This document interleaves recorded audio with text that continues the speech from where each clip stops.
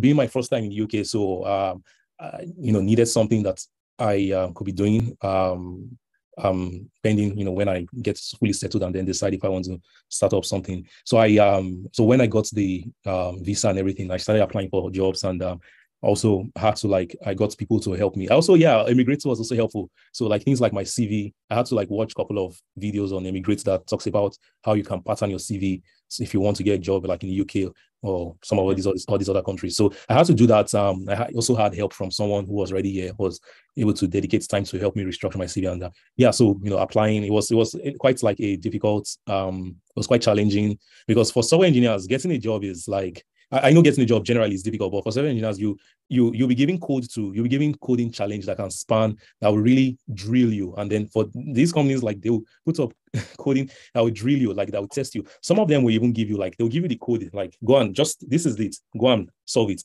Those ones, they are not looking for answer, they're just looking for the way you think.